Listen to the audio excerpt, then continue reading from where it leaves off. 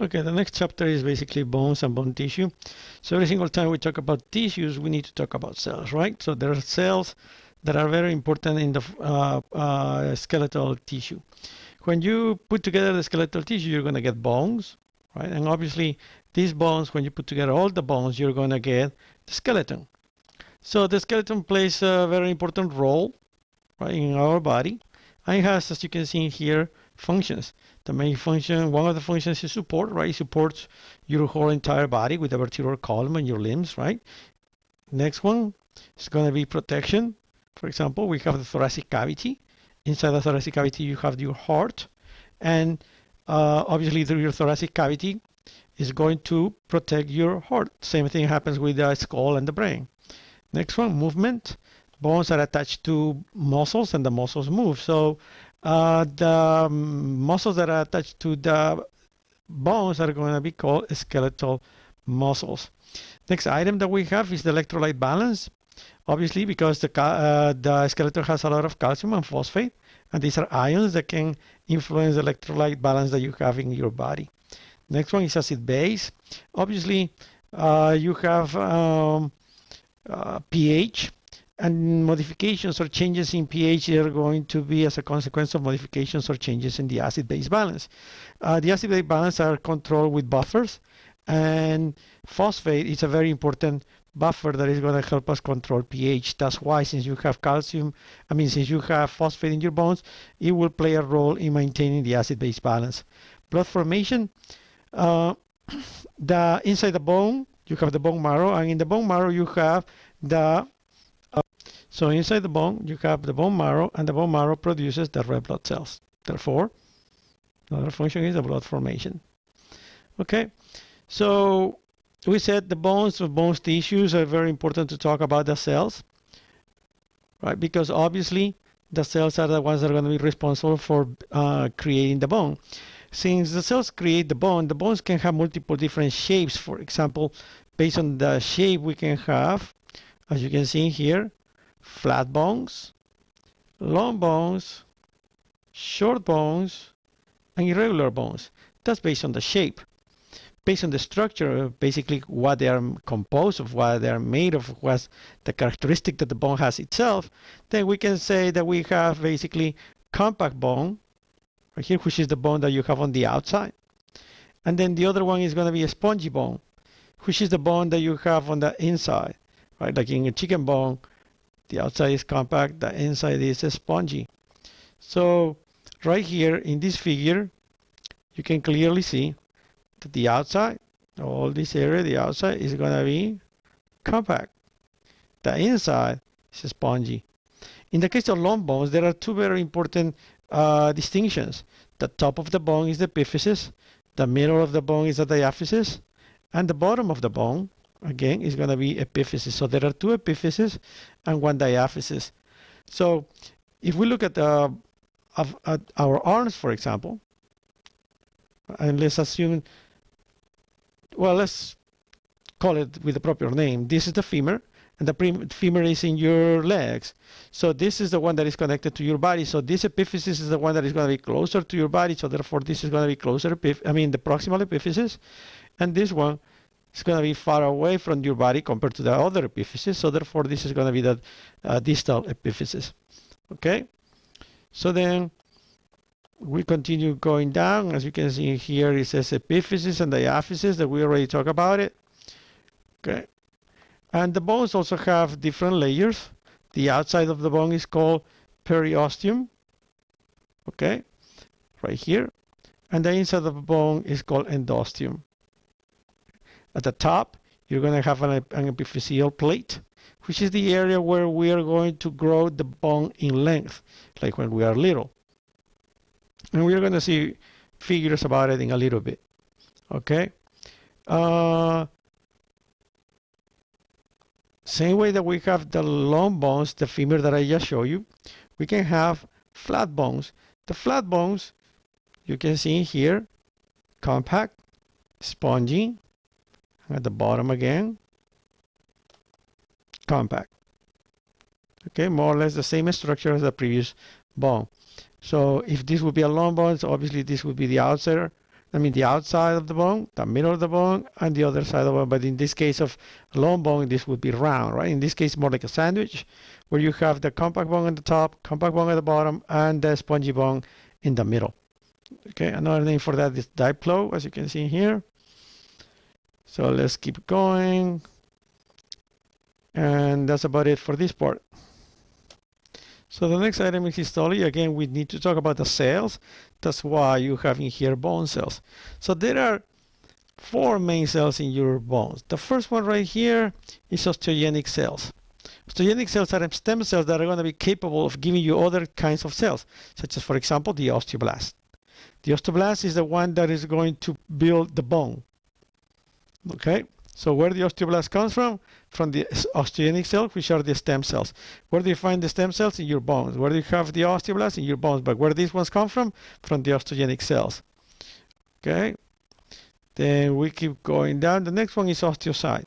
Osteocyte are osteoblasts that have become trapped in the bone once the osteoblast builds the bone. So imagine that the osteoblast builds the bone using concrete. So the osteoblast is going to get trapped inside the concrete. Once the osteoblast gets trapped inside the concrete, then it changes its name to osteocyte. Okay, we're going to see that in a little bit. So we keep scrolling down, and the next one that we're going to have is the osteoclast. If the osteoblast builds the bone, then the osteoclast is going to destroy the bone. And we're going to see that there are metabolic requirements in which we need to actually remove bone, and in that case we're going to use the osteoclast. Not only that, but the osteoclast is going to help us reshape our bones. Next, we have the matrix. Remember I told you what happens if the osteoblast uses concrete to build a bone? Well, it's not actually concrete, or the concrete, if you want to use it, if you want to use that term, would be the matrix. Okay, the matrix is basically made of calcium. As you know, the bones are kind of like yellowish, whitish, because obviously it's made of lots and lots of calcium. But it's not pure calcium, it's actually a salt. A salt because it's calcium phosphate, as you can see here, calcium phosphate, and this is called hydroxyapatite. 80 to 85% of the bone is calcium phosphate, and approximately 10% is calcium carbonate. Okay, so it's not pure calcium, but rather it's a salt. I mean, several salts, in this case, calcium carbonate, calcium phosphate, and obviously just a few other substances in there, such as, sodium and potassium, but very, very, very, very little amounts. Okay, so then what is the cell that builds the bone? The osteoblast. What the osteoblast uses in order to build the bone? The matrix. What is matrix? Calcium. Is it pure calcium? No, mainly calcium combined with phosphate. Therefore giving you calcium phosphate or hydroxyapatite. So right here, well, you see here, they're telling you this is more like a composite, similar to what is using in multiple structures that we humans built, because it's very strong. Well, same thing. The mixture of calcium together with other substances, such as, for example, collagen, makes our bones somewhat flexible as well as very, very, very strong. Okay. So we said that what type of bones can be built? We said compact bone. Right, and let's take a look at how the compact bone is, or what is the structure of the compact bone. So we keep scrolling down right here, we have a figure. So in here, you can see that the compact bone is built in concentrical structures like this, onion-like structure. You guys see it in here? Okay, and in the middle, you're going to have 3 very important structures, which are going to be the red, the blue, and the yellow. In this case, is blood vessels as well as a nerve. The red one is an artery, blue is vein, and the yellow one is the nerve. So what happens is once there are these 3 structures in here, the osteoblasts are going to be located around this. That's why it takes this shape like this, kind of like round, because this blood vessel right here will provide the blood that these cells are going to need.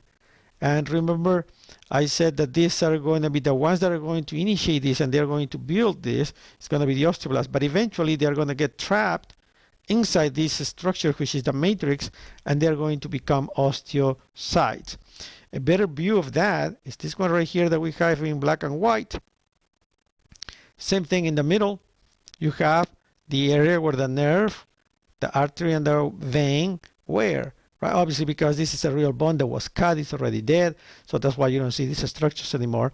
But right here is where the red, the blue, and the yellow artery, veins, and nerves were, and this area is called the central canal. Around it, in all these black dots right here, that's where all the osteoblasts and eventually osteocytes used to be. And you see it has kind of like this concentrical structure right here. This is kind of like concentrical. Okay, that's called the lamellae. Okay, but each black dot is in a space that's called the lacunae. Where the osteocyte was inside the lacunae. The whole entire thing, all this, you see, has a boundary here. You guys see it right there? Because you can see another one right here going this way. So this structure right here is called an osteon. In the middle, you have the central canal. Surrounding, you have the lamella. In the lamella, you have little holes.